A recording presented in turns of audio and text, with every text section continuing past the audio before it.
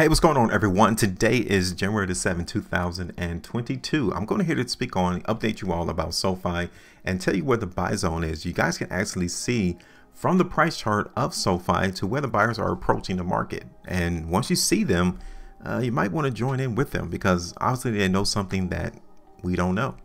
Welcome to HueFin. Before I talk about that, hit the like button, so you can also subscribe here to the channel because this is what I do. I pay attention to the money, and the money is seen on the price chart. Yeah, everyone else's idea as to where they think price in SOFI is going to go is already here listed. We can actually see what the majority of the market thinks, and once you can see that, you can actually participate right alongside with them. Yeah, you can. So let me talk about what happened since my last video in SOFI, and then I'm gonna show you where I think the buy zone is for this stock. Now, I did a video on the 28th of December. Don't worry about it. You can check it out in my playlist. All the videos that I've done on this channel is in a playlist. Being fully transparent to show you all that you can do this for yourself. You can be assured that once you understand the market, you understand what the majority of everyone else is trying to do. All right, so check this out. Now, where do you think the buyers are at? Okay, I think I've already established that on my last video. You see that horizontal line on my chart, right? Yeah, that's pretty much the vicinity to where the buyers are at. Okay, now, what do you think happened into the market in SOFI since my last video of the 28th? Do you think the market is still weak? Do you think the market is still strong? Because here it is right here. So yes, we did see the price in SOFI go up following December's 28th video, but we could not see it break above $16.50. That's how high the price went. So it tells me that, yeah, this is where the selling is really appearing into the market in SOFI.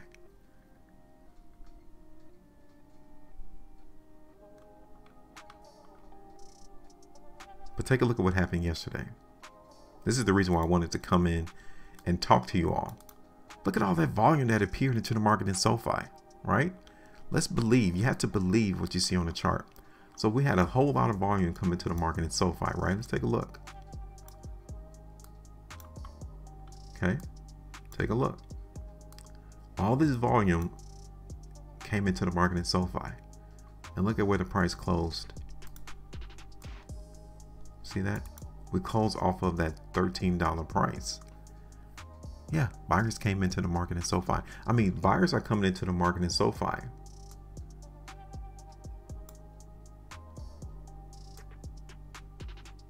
So we appreciate this information because now I know I need to extend down my support area, right?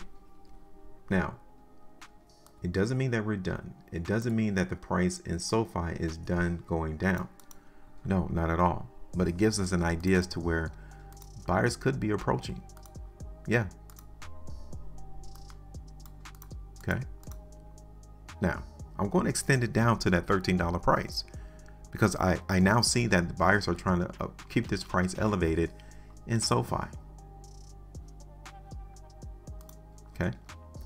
Now, the question is, should we get rid of this though? Because if the market in SOFI is going to continue to break down, we need to cut the losses. We need to let it go and take this 12% loss and move on, or flip it over and take the other side of the trade, take the other side of the prediction. So let's look at this on a 3-day time frame real quick. Okay, let's do this on a 2-day first. So this is the 2-day time frame, and I'm not really all that bullish though. I really don't see too much price volatility coming to the market in SOFI. I just don't. Not on the 2-day. This is it on the 5-day, right? We got 8 hours and 31 minutes. What do you think the price is going to do in SOFI? It generally looks weak. Okay, now I'm gonna tell you this. You're not going to get this information nowhere else. If price in SOFI on this 5-day price bar does not break back up above, we need to see the price close above this level. Okay.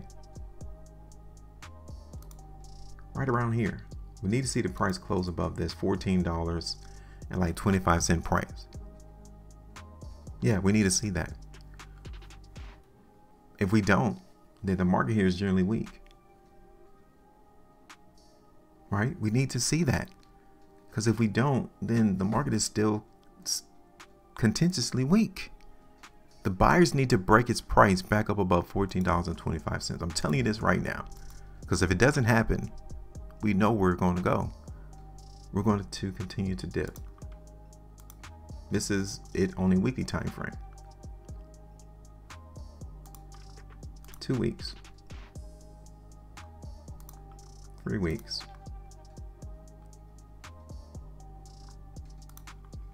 Look at this on hourly time frame. Okay, so right now, yeah, buyers are here. Yeah, they are, but they still have a daunting task ahead of them. They still need to make this price trade above $14.25. Okay, so now this is what I'm going to do. This is why you have to have a plan. $14.25. I now know that the buyers need to see to it that they're able to trade it above that number. If it doesn't happen, then it tells me we need to get rid of this price prediction now and play more weakness into the market in SOFI. Yes. Let's take a look at this on a different hourly time frame first. Look at this on an hourly. Okay. So you can see that, yeah, we got some minor strength coming to the market in SOFI. But again, $14.25, we need to see the price break up above.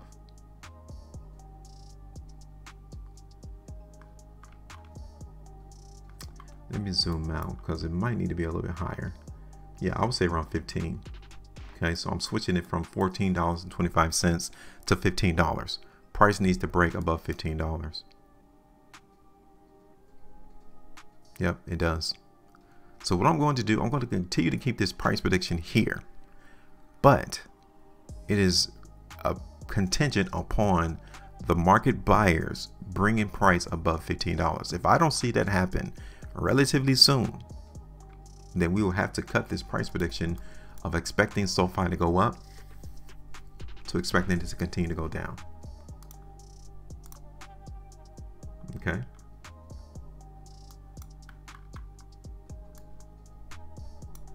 Because I definitely don't like what happened on this last 30-minute price bar in SOFI right there.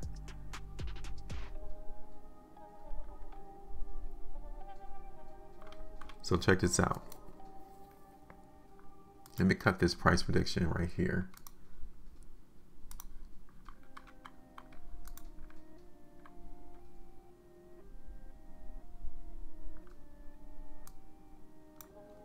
Of around 12%, right?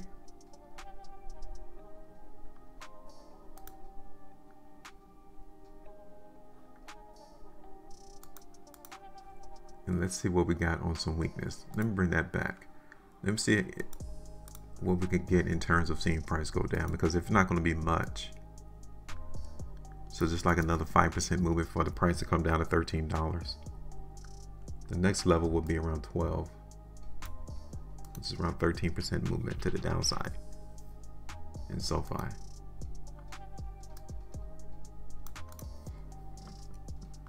So this is what I'm going to do, okay?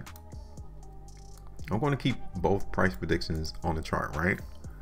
And I know that if the market in SOFI does not break above $15, then I need to cut this play, right?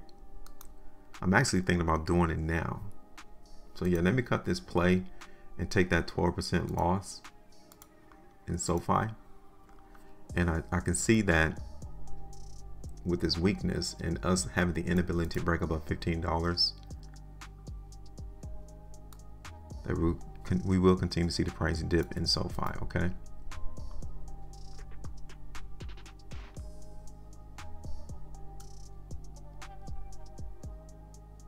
Bring it up just a little bit around 15.25. So now, I'm definitely watching the market though, okay, in SOFI, because I want to see the buyers appear. They came into the market yesterday, but like I said, they still have a huge task ahead of them to bring that price up above $15. If we do not see that relatively soon, then understand that the general weakness is still here into the market in SOFI. Let me see this on the monthly. And this is the reason why, okay, from a 3 months basis. This is the reason why on the 2 month basis. So you guys can see, okay, generally, yeah, the market here in SOFI is weak, but it's not extremely weak because the market has been hugging and supporting itself around $14. Okay, so this is it. Real quick, let me know, what do you think the market in SOFI is going to do? I'm playing the weakness into the market now, but again, if I see price break above $15, then the demand is back in, the buyers are dominating the market. All right, now drop me your consensus, your thoughts as to what you think the price in SOFI is going to do over the next month or so, month and a half. Where do you think price is headed? All right, let me know. Make sure you maintain the profitability, and as always, trade different.